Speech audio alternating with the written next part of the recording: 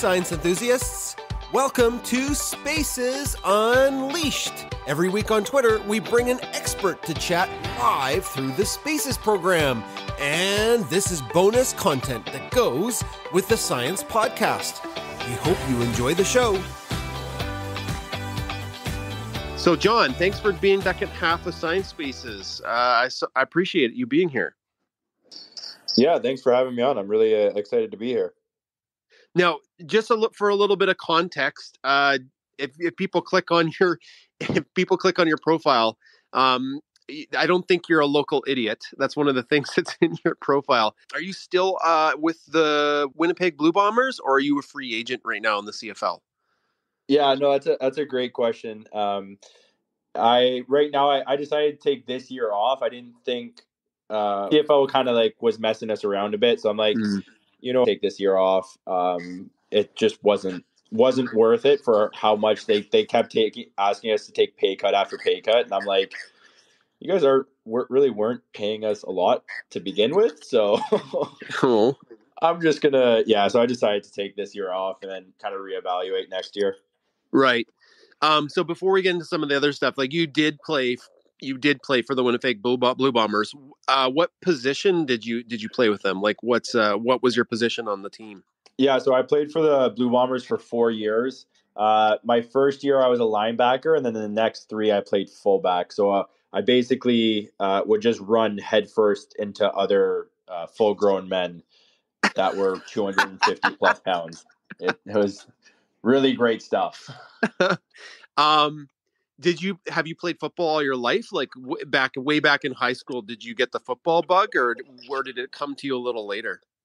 No, yeah, I actually started playing football when I was like 9 years old. Me and my brother saw a stupid commercial on TV where a guy was like running with a football and did like a front flip over some guy trying to tackle him, and we thought it was the coolest thing ever. And like looking back now, that was obviously fake, but we were 9 and 11 and we thought it was the coolest thing ever. We convinced our parents to play. It was like, and so I've basically been playing football for 17 straight years. I swear there was a Edmonton. They used to be called the Edmonton Eskimos. They're called the Edmonton Elks now.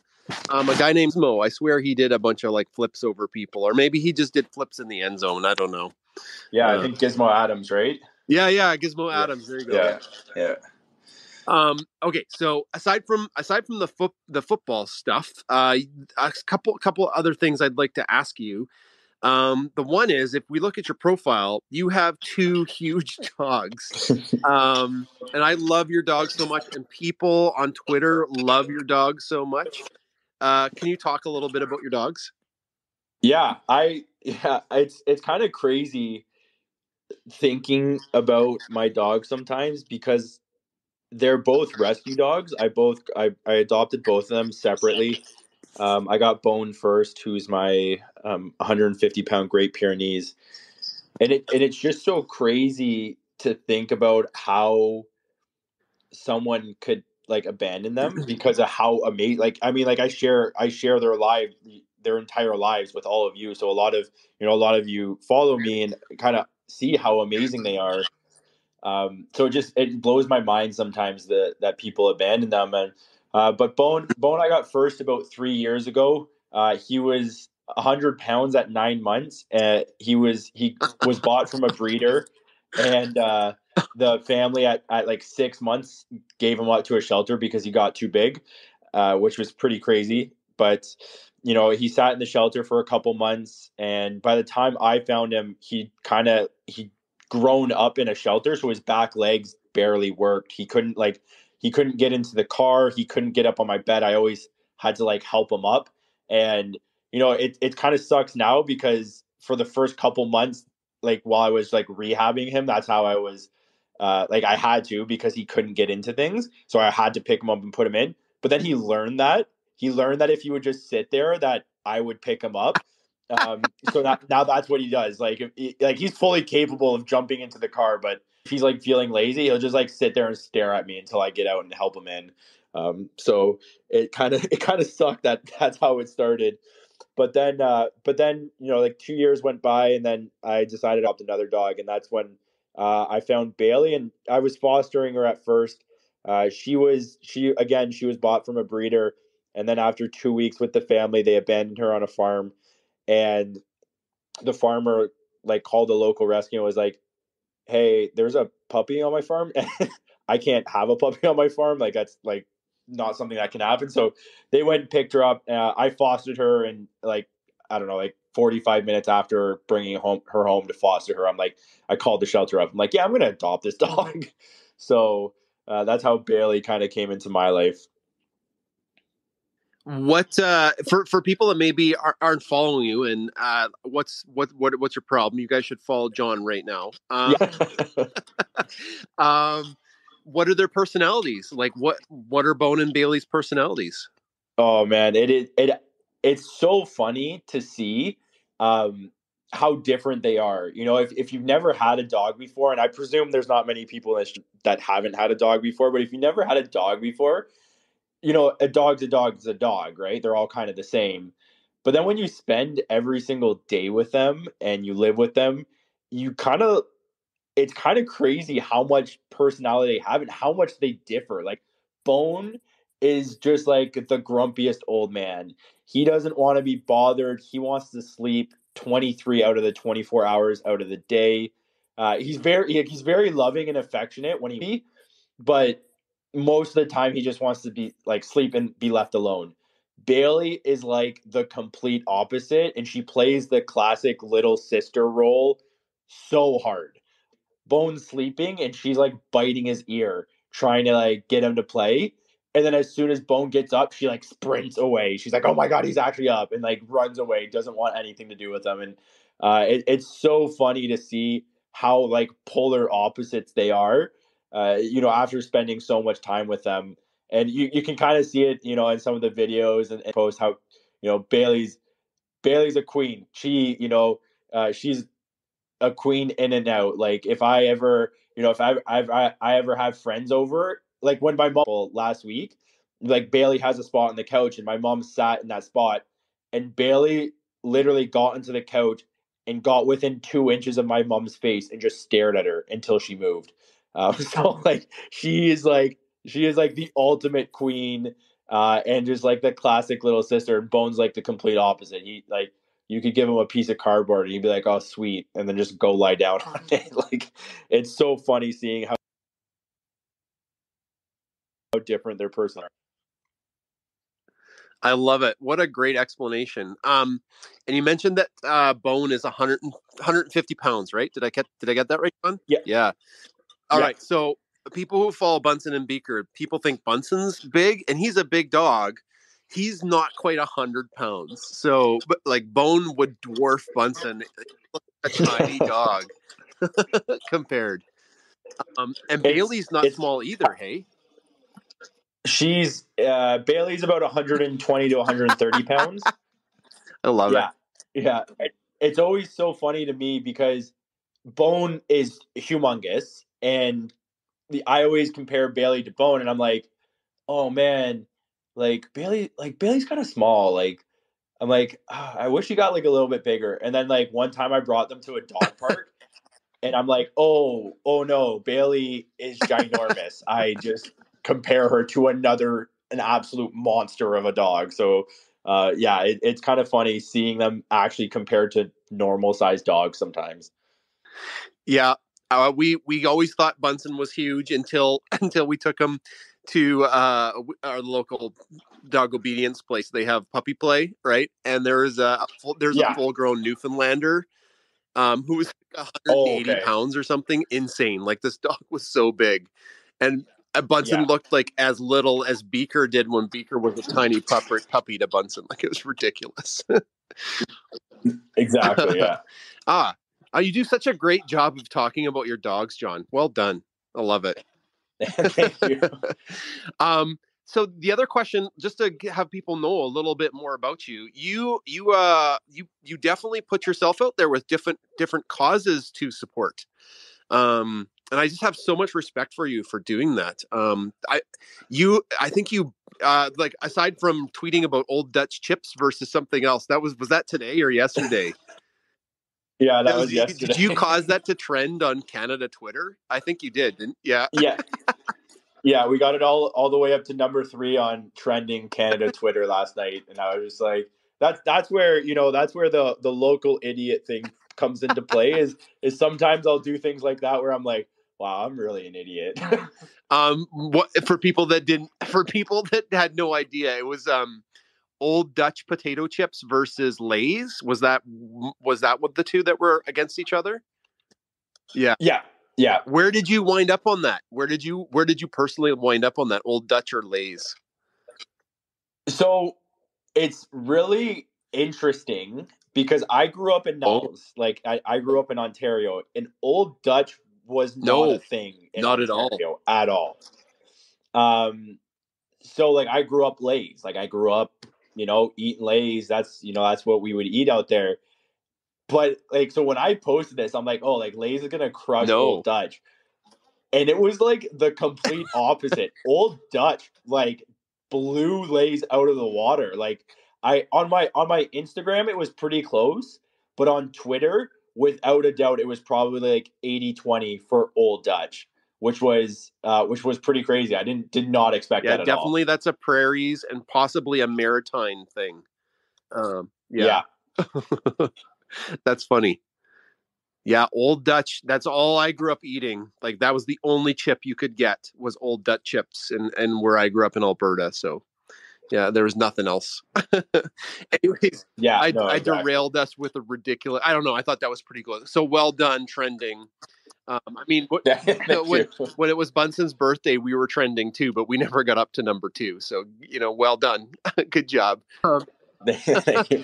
I was going to talk about the causes that you support and how you put yourself out there. You dressed up in a wedding dress and made bank for a charity. Could you talk about that? That was amazing. Yeah, no, thank you. Yeah, it was pretty crazy, to be honest. It was one of the more out there things I've done. So for my first dose, my first vaccination Yep. shot, I decided to dress up in dress, and I raised money for a local LGBTQ like outreach group in Winnipeg.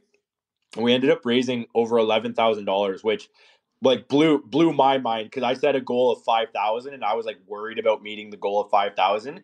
And we met that within the first. It didn't even take 48 hours, and we met the 5,000, and then it just kept going up until like the day I got my vaccination, and we ended up raising 11,000, and raising a bunch of awareness around things we were doing, and it just coincided with the start of Pride Month as well. Like my vaccination date was May 31st, so it was like the day before Pride. So it kind of like lined up perfectly, and it was really sweet to be able to do that and kind of use my influence for something that was a little bit more than getting chips to trend on Twitter. No, that was super cool. Yeah, so I don't know. I had a lot of respect for you for that. You have some other. Okay, so if you go to John's profile and you clicked on his link tree or what, I'm not sure, linked tree, whatever. It's like a little website thing that you have a shelter kitchen. Is that still a thing? Yeah.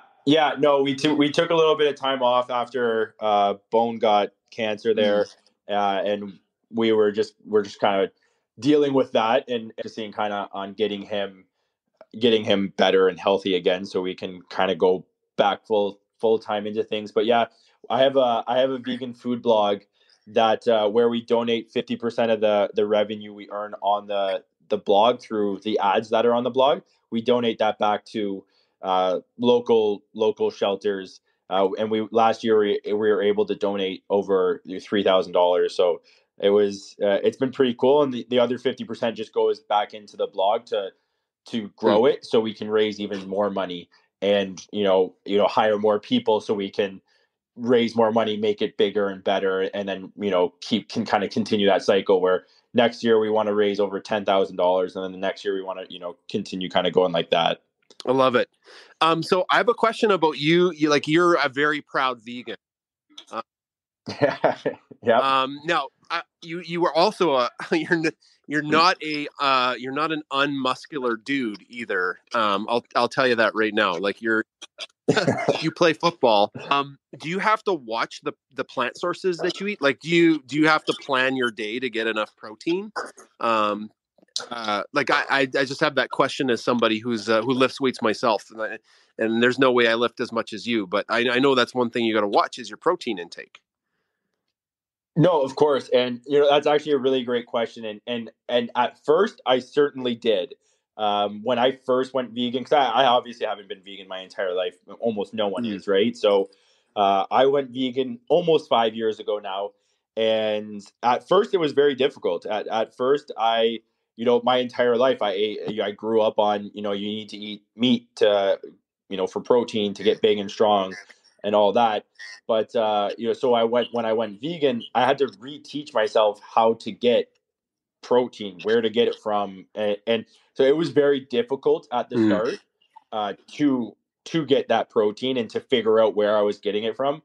Now it's just so second nature to me. Like I said, I've been doing it almost 5 years. That it's basically when I was eating meat, like I where I was getting my protein in. Now as a vegan, I know where I'm getting my protein in. And it's funny because now I actually get I'm so hyper aware of where all my protein sources is. I get so much more protein in now Awesome. as a vegan than I ever did as a meat eater, which is I always it's always funny when that question comes up because I'm like, yeah, I actually eat way more protein now. Yeah, I love. Thanks for that. I hope my question wasn't offensive. I just was curious. No, oh no, God Yeah, no. Yeah, it's a super common question. I get it all yeah. the time, so it's like completely valid. I know we have like pea protein in shakes sometimes, and that's not what you do, obviously, for all of your protein, but that's great. I've checked out some of your recipes too. You have a recipe. Is that on the vegan blog again?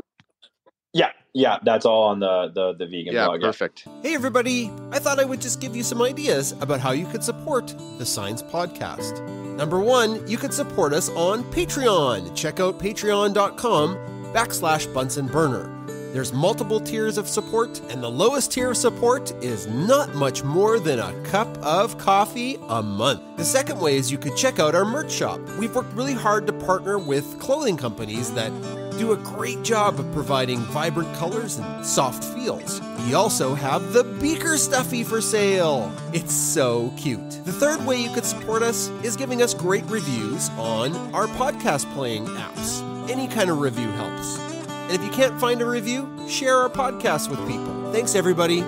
If you have some questions and you want to ask John a question, now's the time. I'll open up the floor. So if you are a speaker, I guess there's a couple people still stayed speaker from when Dorothy was here. If you have a question for John, all you have to do is ask to be a speaker.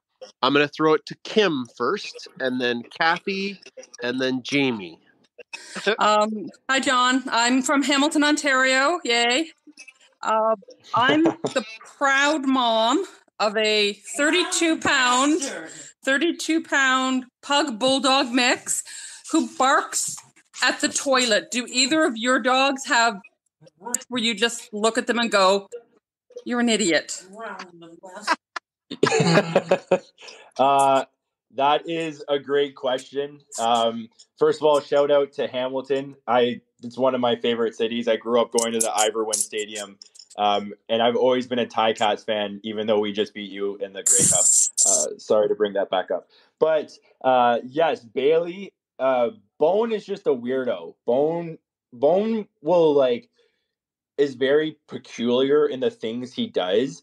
If I leave a phone charger out, he doesn't care about it. If I leave wired headphones out, he absolutely destroys them in seconds. It's very I don't know how he discerns the difference between them, but he somehow does. And without fail, he won't touch phone chargers, but wired headphones, he loses it. Bailey is terrified of literally everything.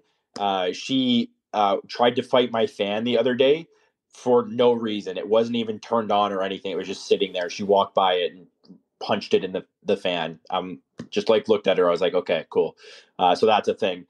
And so yeah, they both kind of have their quirks, and you just got to roll with it. You kind of just got to roll with it. And I'm sure they look at me when I do things, and they're like, man, like, this is the guy we got matched up with, eh?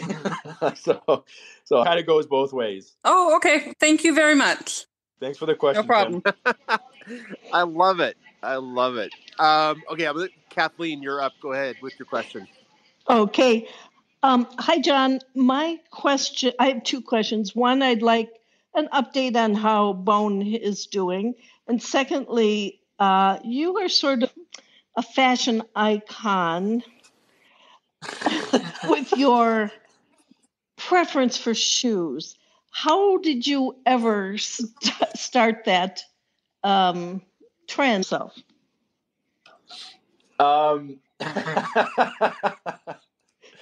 Okay, so I'll answer the first one first. Bone's doing pretty good right now. Is the eye that got removed? So if anybody that doesn't know, Bone had cancer in his one eye. We had to get it removed about over a month ago now, and so he's down to one eye. And then upon recheck, we found out that he had another disease that was affecting his other eye, and it was affecting both eyes, but it was also affecting his other eye. So he's on about 12 steroid pills a day, as well as 7 eye drops a day for that eye. And that would affect anybody. He's been a super champ about it. He's doing, the best he can on that. And we go for another recheck in about 10 days. So hopefully we can get him off the steroid pills, because those seem to be affecting him the most. But other than that, like, his eye is clearing up, which is amazing. We weren't sure if we were going to have to lose that eye too. So from one, I'm no vet, and, I definitely don't pretend to be. But from what I can tell, his other eye is looking a lot better. As for your second question about me being a fashion icon, I don't think anyone's actually seriously called me that, although I consider myself one. But I don't know. It really stems from I just don't care really for fashion. So I would always get like made fun of for the things I wore. Like it's funny because I'm a professional athlete, but I wear like $25 running shoes from Walmart because I'm not going to spend $200 on Nikes because that's ridiculous. So like I would always get made fun of for it, but I kind of just turned it into like part of like who I am now, because like I just don't care about it. All these people want to like make fun of me for it, and I just kind of own it at this point. And then you can't be made fun of about something that doesn't bother you, right? Oh, I actually love it, and love it. Crocs is famous. It's great. I think it's great. Absolutely. You're just who you are, and who you are is a terrific guy who takes care of a couple of rescue dogs, one of whom is having huge health issues. So thank you. Yeah, no, thank you for the questions, Kathleen. Hey, John, if you ever want Loki, like little Loki crowns for your Crocs, I'll send you some. I can 3D print you some. I don't know if you've been watching Loki on Disney Plus. You know what? I actually finished it in one day while Mom was here. It was great, but it wasn't long enough. I was actually pretty upset about that. Thank you. Yeah. Okay, Jamie, you're up. David's on deck, and Cookie, you're in the wing. So, Jamie, go ahead. Hey, everybody. Calling from the future once again. It's midday Wednesday here. So Kathleen almost asked my question, but I was going to say, how many pairs of Crocs do you have? It fluctuates for me. That's a great question, Jamie. It fluctuates a lot because Bailey has a thing for shoes. I thought so. Yeah, so if you sometimes I get called out for it in my stories on Instagram sometimes, but you can see my shoe rack is actually above all of my cupboards in my kitchen because it can't be out front because Bailey is a menace. But I usually have about 3 or 4 pairs on the go. And I also have the winter Crocs, which are a game changer. If no one has ever heard of the winter Crocs, they're like insulated with it's definitely not fur. It's something else, but It's basically insulated with something like that, and they're amazing. They're the best shown.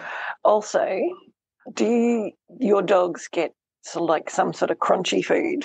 Like the golden ratio gets their carrots. My dogs get Granny Smith apples.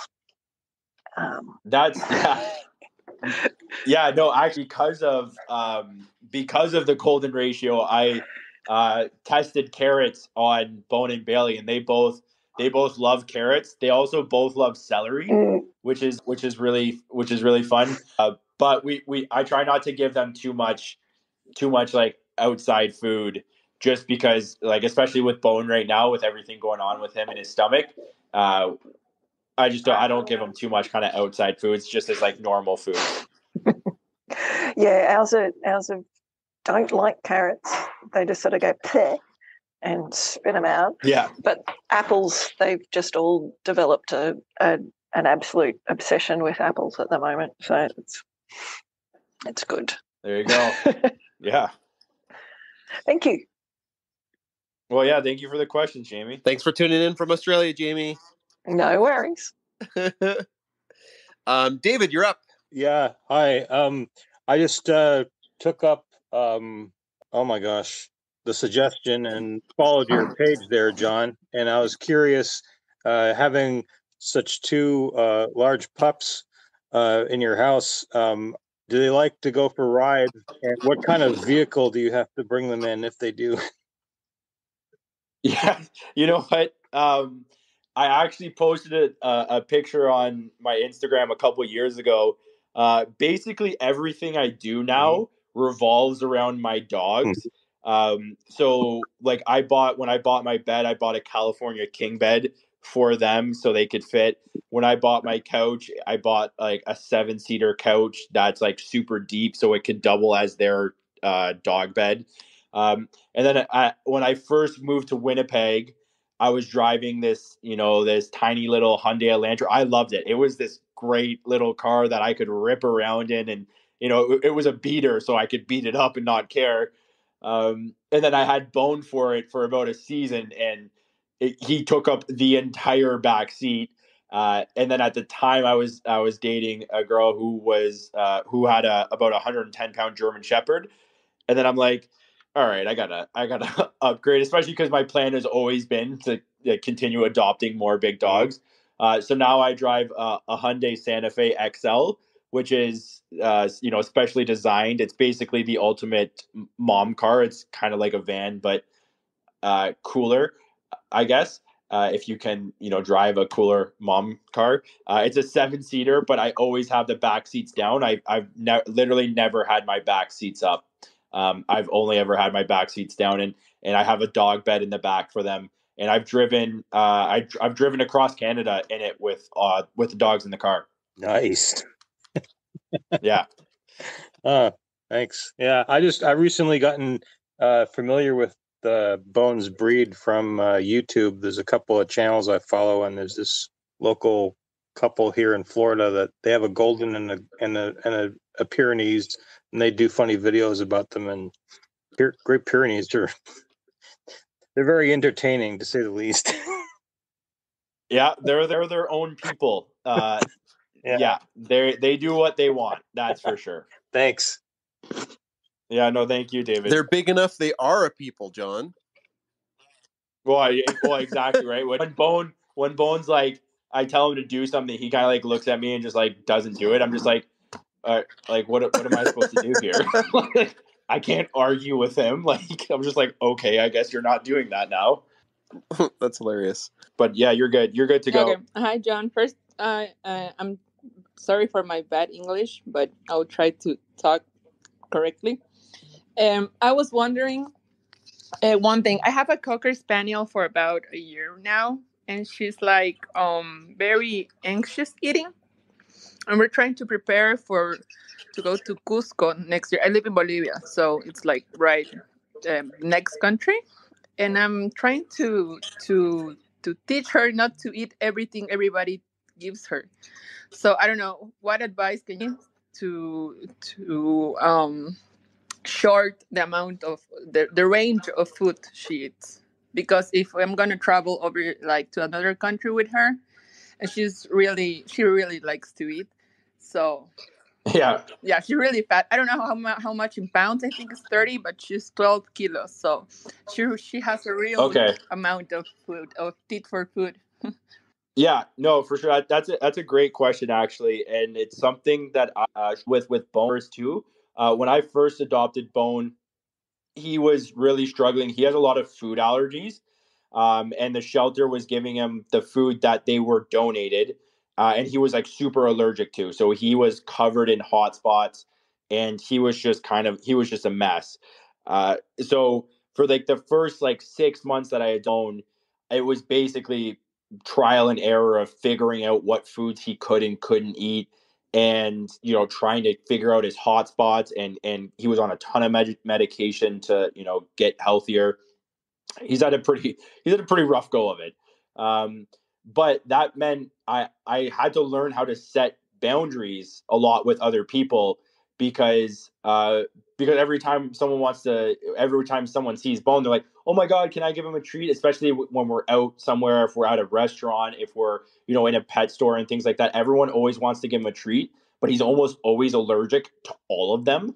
So I really had to like learn, be like, oh, no, actually he's allergic. We can't have him eating treats. It'll be really bad for him, and things like that. So that was probably the biggest thing that I had to learn how to do, because without it, people would have just kept giving him treats, and he would have just like kept doing, he would have just kept eating everything like that. So that would probably be my number one recommendation if you don't want other people like feeding them treats so that they don't get more fat.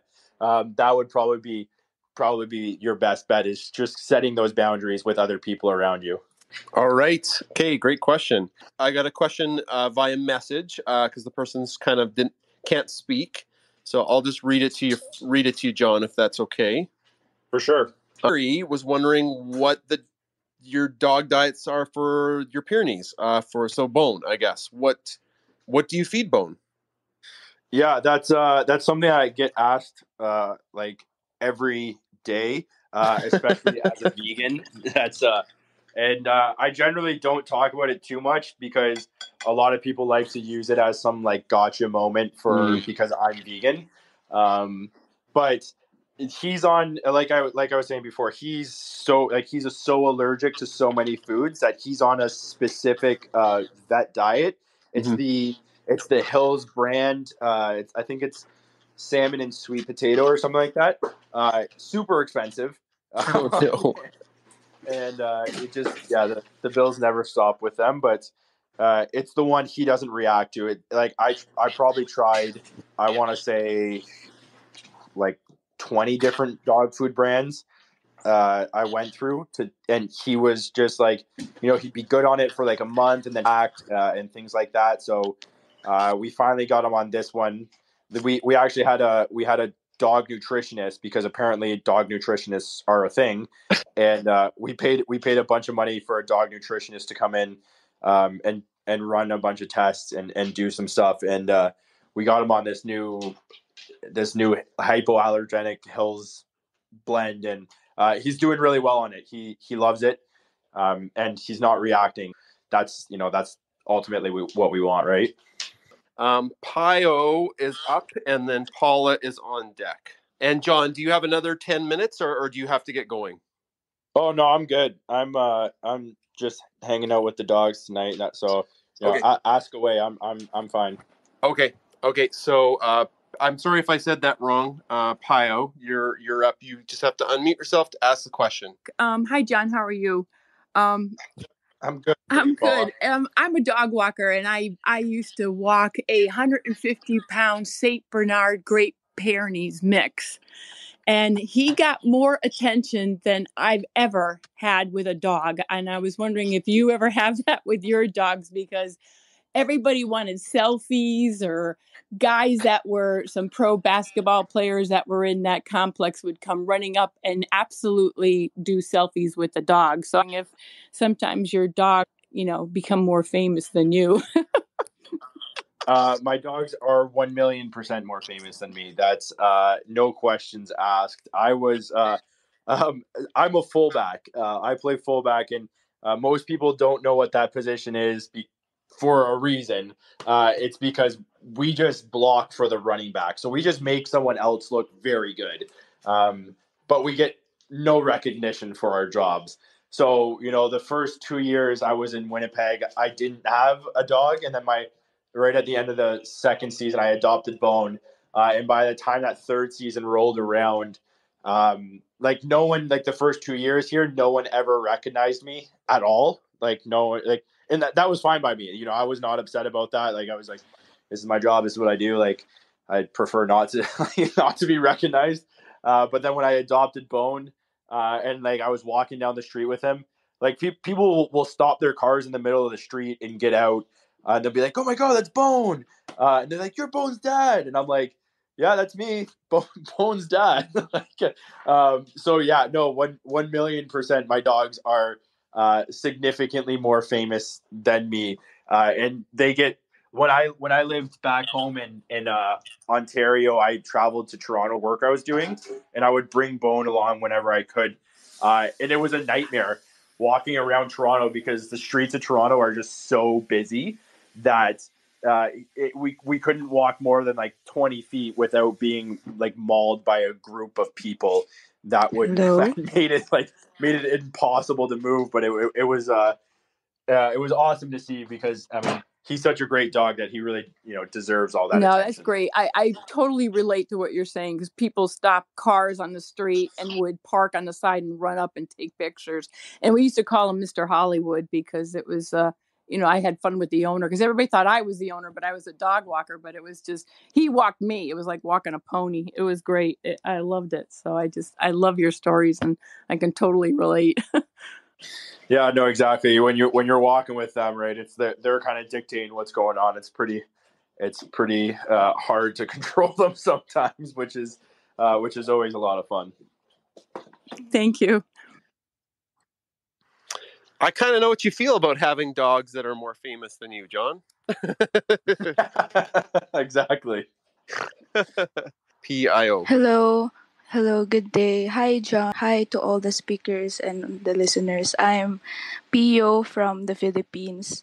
My dog Dalgo. The name of my dog is Dalgo. So I have a question. Kind of nervous, but my dog is vegetarian. What veggies should I not give her? Thank you. That's Hi, Bio. That's thank you for coming up and asking your question.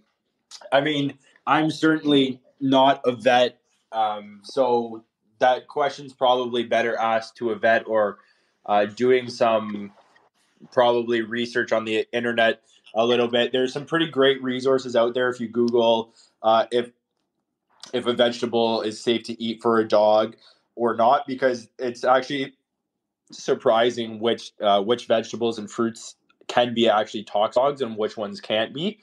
Some safe ones that generally I usually go with, like I said before, carrots and celery are pretty safe bets. Pumpkin's a really good one as well, and it's really good for dogs' stomachs, especially if your dog's having some troubles. If you want to add some digestive issues, adding pumpkin puree to their food and things like that can really help.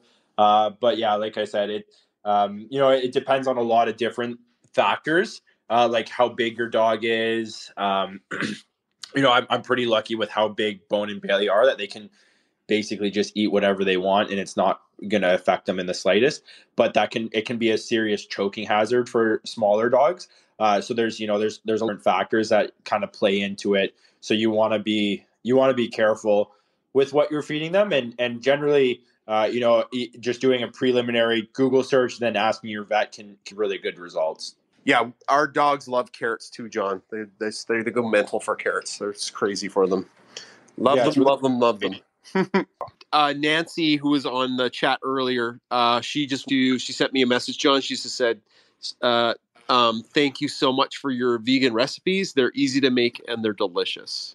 Wow. Well, there you go. That's it's good to it's good to hear that people are enjoying them, and I enjoy them. So it's nice. It's nice that other people are enjoying them too. Oh, we have one more. Another comment got sent. John, have you ever thought about starring in a sitcom? You're very funny and Canadian. Please tell him I tweeted to him, ketchup chips don't belong on chips. That was Howie. Howie's wrong. Ketchup chips are definitely one of the best chips. They 100% are the best chip.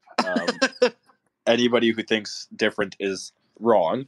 Have I ever thought about starring in a comedy or a sitcom? That's a great question.